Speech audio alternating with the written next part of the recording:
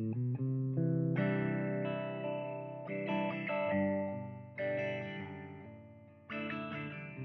I'm Avishay. I'm the owner and founder of Shabat Guitars. I'm originally from Jerusalem, Israel. I came to the US in 2007 to try and pursue lutherie as a career. The bug of guitar making started for me when I needed to figure out how to fix one of my bad guitars. And I bought this 5-string bass, and I came back and the bass was in bad shape.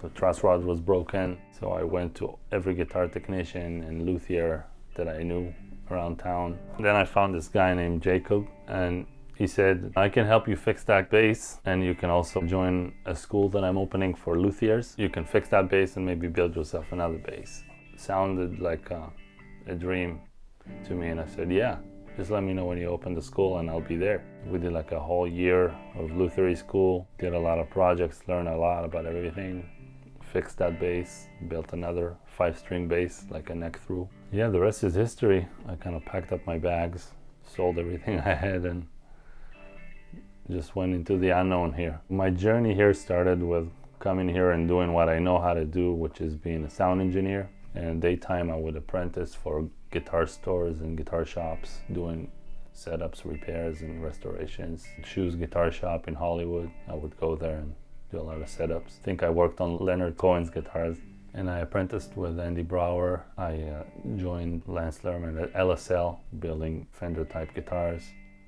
I did that for a good 3 or 4 years. During that time I did a lot of repairs on my own, and then I started my own repair shop called Guitar Groomer here in West Hills, and that evolved into Shabat Guitars. My favorite part about the guitar building process would be the magical part where it all comes together to life and you strike the first chord, everything just opens up. To go to a show and see those guitars on stage being played and, you know, making music, that's a big thing. The guy who started everything for me was my good friend Gonzalo Bergara, who is an amazing gypsy jazz guitar player. I built him the first Shabat, and he's got it till today, and that's the #1.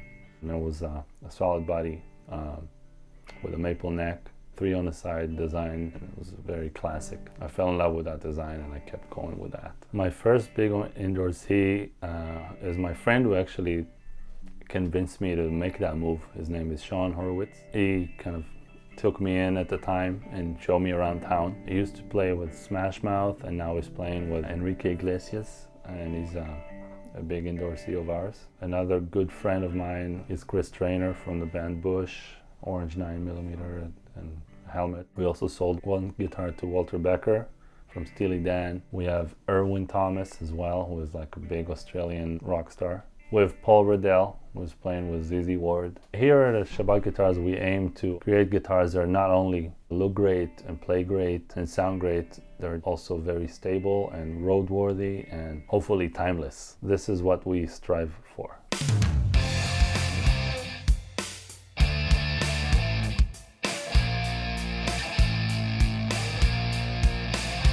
I got here what we call the Lion HB in a modern configuration. This is a mahogany body, cream binding, 2 Lawler Imperial pickups with CTS potentiometer, switchcraft input jack, and a toggle switch, quarter sawn maple neck, Indian rosewood fingerboard, nickel silver, medium frets, Godot tuners, Godot hardtail bridge. We have a truss rod adjustment right here, thin nitro finish. This is number 42. This is actually owned and purchased by our longtime friend.